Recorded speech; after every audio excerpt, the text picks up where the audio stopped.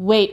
Before you let yourself fall down the Kibbe rabbit hole, hear me out. Because I found a simpler system that has not 13, not 10, but only 3 different body types. Let me explain how the system works and walk you through the self-diagnosis test that can help you determine which one of the 3 body types that you belong to. We'll also go through some examples of celebrities that belong to these different body types and how they compare to their verified Kibbe IDs, and you'd be surprised at the results. So if you want to learn more, make sure to stay tuned till the end.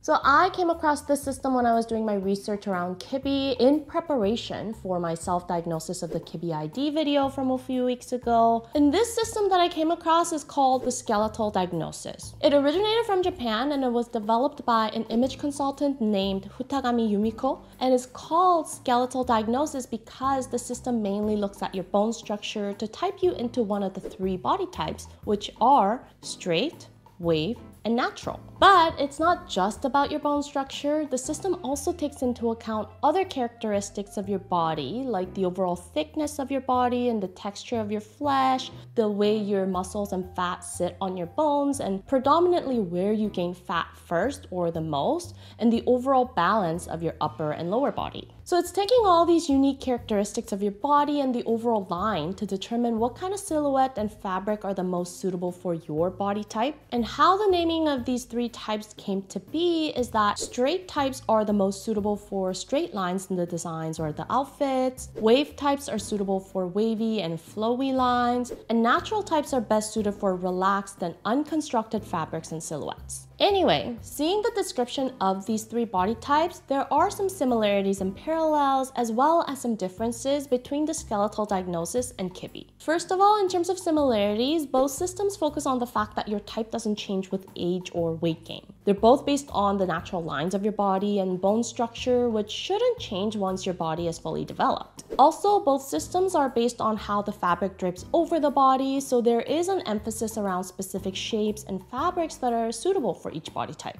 But the difference of the Skeletal Diagnosis from Kibbe is that there is no height limit or any sort of an indication based on your height. In my Kibbe video, I talked about how I found Kibbe to be exceptionally confusing because of the height limit and all the exceptions around it, as well as the whole concept of vertical, and the Skeletal Diagnosis disregards that concept for the most part. So if you're confused about what Kibbe really means by vertical, or if you're just short like me, where based on the general height indication, the image IDs that you can fit into are quite limited, and you're not sure if you're the exception or not, I think you might find the Skeletal Diagnosis to be helpful in that sense. The system really seems to focus a lot more on the actual size of your bones as well as the texture and the thickness of your skin and flesh. And it also looks at the overall balance between your upper and lower body and which side tends to be heavier. And this whole concept of balance is a little different from Kibbe, since balance in Kibbe terms is all about between yin and yang and not about upper and lower body. And obviously the Skeletal Diagnosis only has 3 types, not 10, so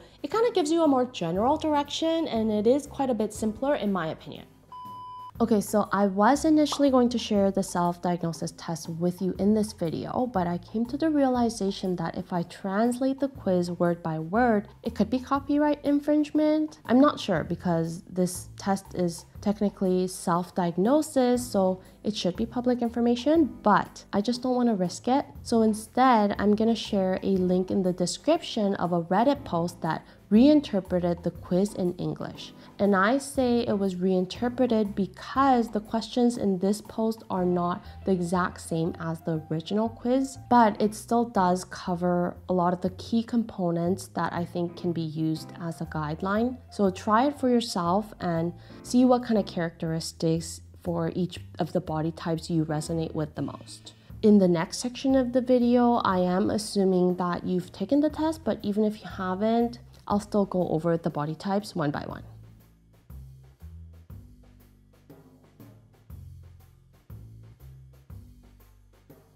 So once you've answered all the questions, tally them up to see which one between A, B, and C you've answered the most. If you have the most A's in your answers, then your body type is straight. Straight types have the most voluptuous body out of the 3 types. Firmness and elasticity in the skin and flesh is very obvious for these types, and they have a relatively short neck with collarbones or kneecaps not being very visible. They have some thickness in the body from the side view, and they have both a high bust top and high hips, so the torso is on the shorter side and hence the voluptuousness in the body even from the side view.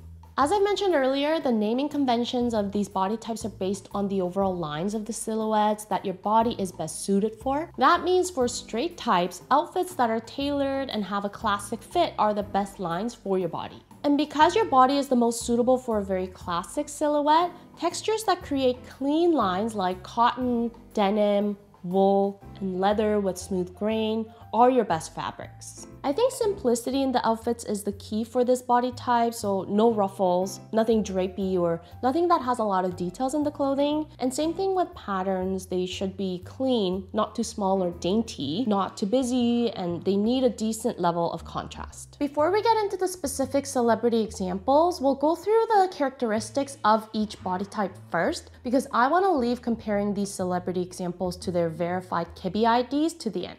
Now, if you've answered mostly B in the questions, then you belong to the wave type.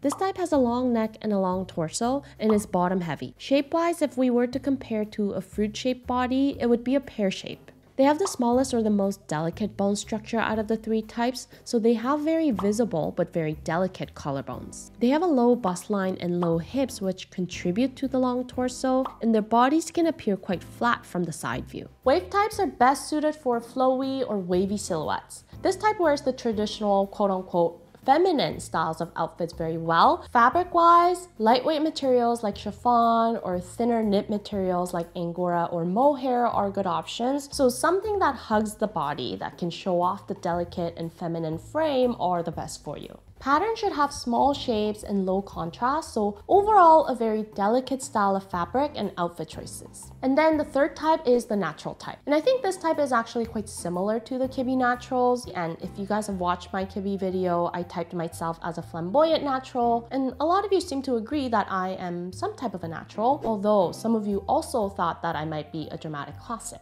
Natural types are the most frame-dominant type out of the 3. Bluntness in the bones is the most obvious with this type, so shoulders are quite prominent and so are the collarbones, but unlike the wave types, the collarbones have a very firm and sturdy feel to them. They usually have straightness in the waist area and they're quite muscle and bone dominant, so their skin has a thick and a leathery feel to it. So for natural types, unconstructed silhouettes work best for them. So oversized and loose and nothing too restricting works well for this type.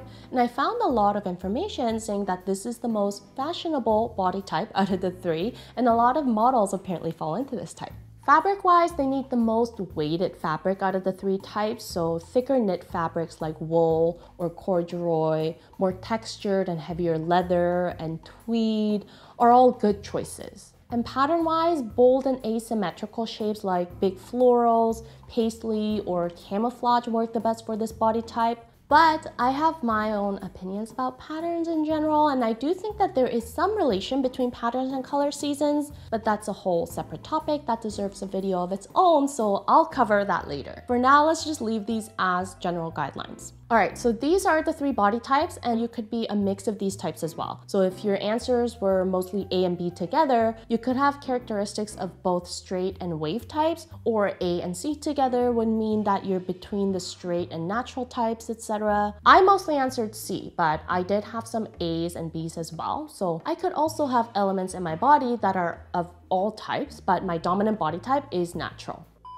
Okay, now that we know what the 3 body types are, let's go over some celebrity examples to see how their verified Kibbe IDs compare to these body types. And because we're using verified Kibbe IDs, I'm also going to try to only use verified body types within the Skeletal Diagnosis system as well. This is just an intro video to the system, so let's just stick to verified for now. Starting with the straight body type, a verified straight type in the Skeletal Diagnosis system is Madonna, who is a verified romantic in Kibbe. I thought this was really interesting because my assumption of what the straight type would be equivalent to in Kibbe was like a dramatic classic. just based on the silhouettes of the straight lines, structure, symmetry, a geometric V-neck. But then straight body types are also more top-heavy, and especially around the bust area. We talked about the higher bust line, and this body type is supposed to be the most voluptuous out of the three, which I can kind of see how that could be related to accommodating curve in Kibbe terms, because the fabric would need to accommodate the protrusion of a higher bust line. I don't know, that's just my guess. But the theory or the argument for this body type in the skeletal diagnosis system is that the body already has curves and volume and clear elasticity in the flesh, that in order for these characteristics to truly shine, simple and fitted outfits are the best for them. Which I think makes a lot of sense for Madonna. I think she can easily look quite sloppy or overwhelming in clothes that are not very fitted. And details like ruffles in her upper body I don't think are the best. I think opening up the neckline more and keeping it simple works better for her. So it seems that there are different methodologies of accommodating your curve in Kibbe terms, or the voluptuousness of the body between the two systems, which I think is quite interesting. And then we've got the wave type, which based on these outfits, my guess was that it would be a parallel to a soft gamine, but apparently Audrey Hepburn would be considered a wave type, and she's a flamboyant gamine in Kibbe. I think there are similarities in the bone structure between the wave body type and gamines because they're both petite, and the wave body type is supposed to be the most delicate and small framed out of the three body types. And they're supposed to have a long torso, which I guess parallels the vertical or elongation that flamboyant gamines are supposed to have. But just based on the outfit suggestions, I thought that flowy styles are more similar to the softer and more yin side of the gamines, which is why my brain connected this body type to the soft gamine. And maybe there are other verified soft gamines that fall into the wave body type as well, but given that the system has originated from Japan and most examples are Asian, I just couldn't find more parallel examples that are verified in both systems. But just to give you an idea, these are some of the Asian celebrities that have been typed as the wave body types. And then we have the natural body type, which I think this one is a true parallel to the Kibbe naturals. So a verified celebrity in both systems as a natural is Angelina Jolie. Being frame dominant and also having broadness in the shoulders are common characteristics of the naturals in both systems. And in terms of the outfit suggestions as well, we see that the styles are quite similar between the two.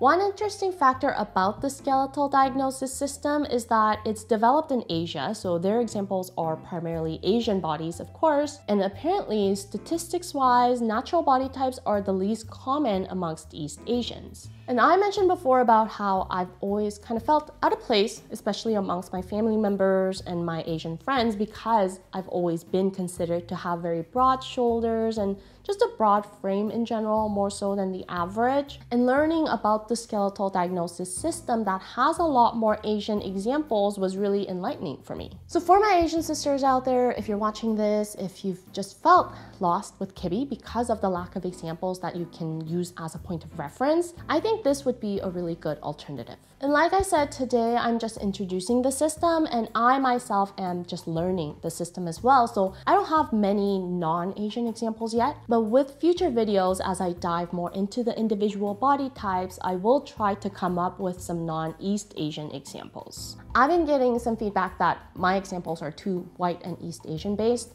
and I don't mean to offend anyone by that. It's just that celebrities that I know of are either North American, who are predominantly white, or Asian celebrities that I know of because of my own culture. So I'm not trying to be exclusive on purpose, okay? I just don't know all the celebrities around the world, but I will try to find a way to make this work for everybody as much as possible. Just be patient with me.